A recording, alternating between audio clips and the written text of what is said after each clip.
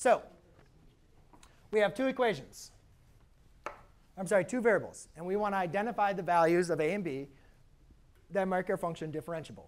Remember, if a function is differentiable, what we talked about in our notes last week is the function has to be continuous, right? If its function is continuous, that means the limit from the left is equivalent to the limit to the right, correct? So what we're going to first do is you can see our discontinuity here is at 2 and 2. So therefore, let's check continuity.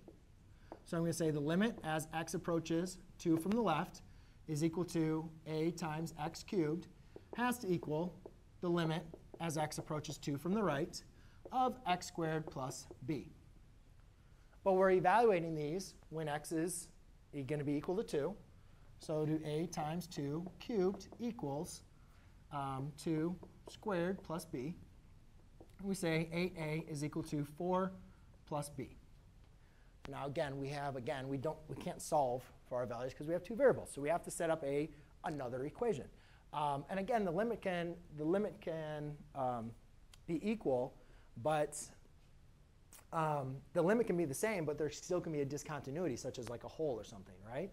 So therefore, to check if they're differentiable, we want to make sure the derivative from the left is equivalent to, the derivative from the left is equivalent to the derivative to the right.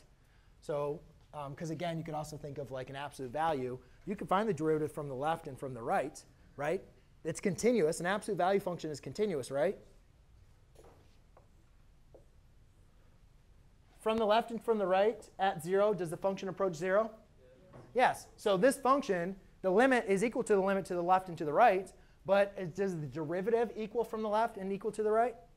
No. So when we're finding the values that a function is differentiable, we want to check continuity first. And that gave us our first equation.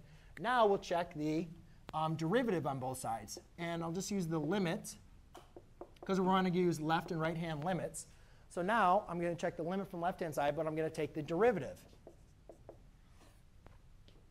Sorry, from the left-hand side, that's going to be 3ax squared has to equal the limit as x approaches 2 from the positive of equal to 2x. Does everybody see? So now I just took the derivative of each function. Yes? No, I mean, you could have wrote another step of like the limit as writing the derivative, but I'm just saying that those two are equal to each other. So I'm just checking now the left and right-hand limits are equal. But you could have absolutely wrote like taking the derivatives above that. Then let's just double check to make sure. Again, we're checking at a. So that becomes 4. So that's 12a equals 4. So now I have two equations, right? And they're asking the question, though, is what is the values of a and b that make the function differentiable? So I need to solve for a. A is equal to 1/3. Then solve for b.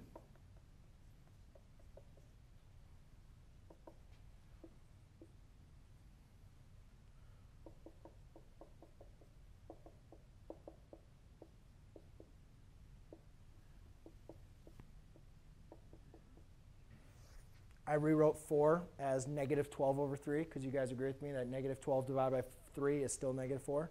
But now they have common denominators. So I get a -4/3 equals b.